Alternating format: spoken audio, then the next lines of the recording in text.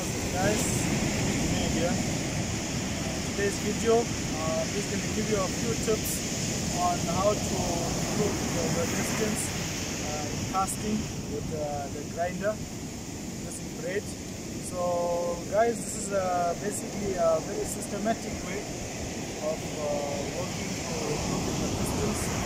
So there are a lot of small things that need to be paid attention to improve your distance. So I'm going to start with our trace first, and then go on to the rod and the reel, and thereafter the actual casting action.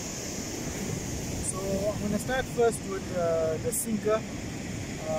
Having the correct sinker to cast far is very important. So the sinker that I use is a cone sinker. It's shaped in a certain way. It's cut off a bit short in the bottom. But it's shaped aerodynamically, so it goes in a bit further.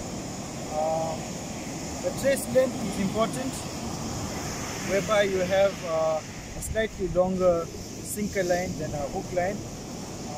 So when we attach the dingle dangle to the sinker, it goes as one piece. Thereafter, the size of the bait that you use is very important also.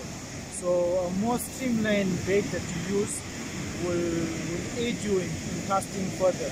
So once we are about to cast and get ready to cast, we're going to take the dingle dangle and attach this to the sinker so it goes as one mass.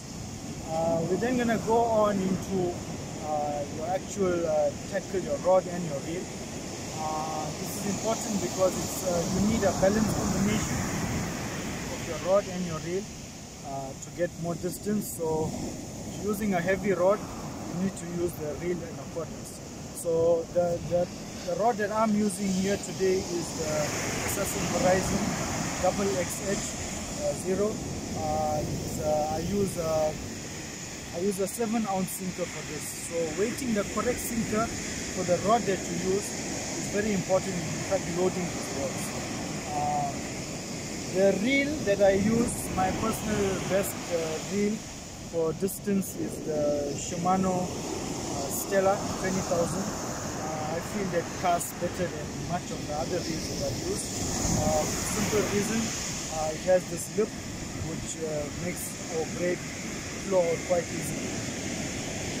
Another tip that I use to get extra distance is to always have your braid relatively full.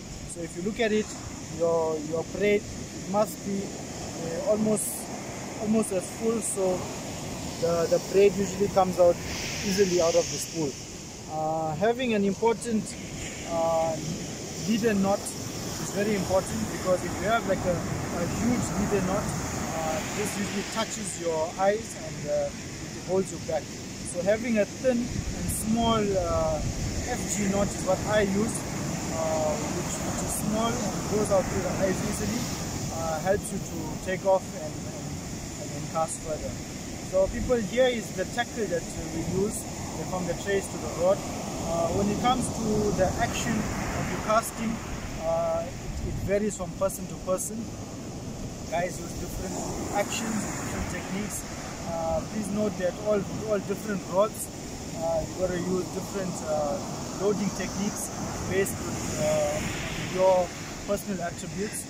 So if you're like a powerful guy or you've got strength, you usually use a shorter drop and you load the rod more with power.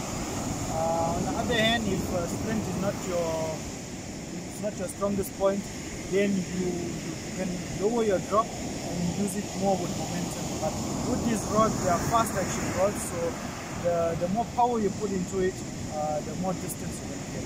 So basically, when I start to get ready for my cast, I make sure I get my footing correct.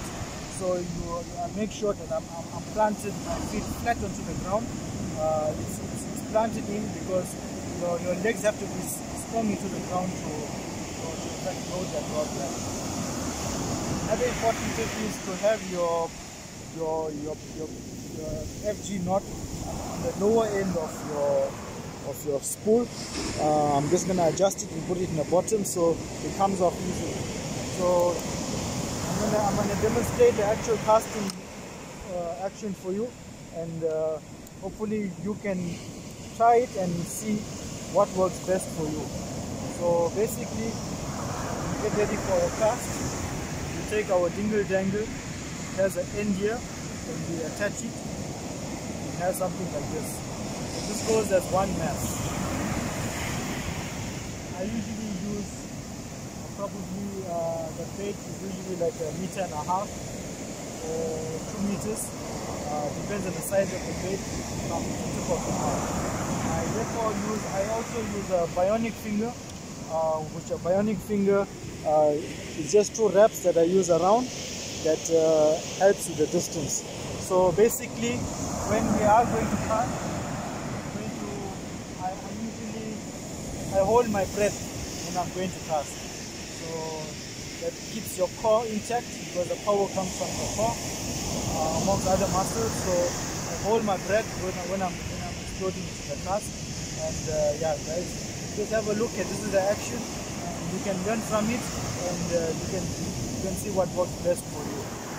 And also, when you are finishing your cast, it's important that you keep your rod at a 45-degree angle, so the braid oscillates out through the ice, so this doesn't hold you back. So if you just keep your rod up, it's in fact holding you back, or straight down, it doesn't. You gotta follow that movement. So this small tip helps you go a long way. So yeah, here goes. I'm gonna demonstrate how I actually cast, and yeah, you can learn from it.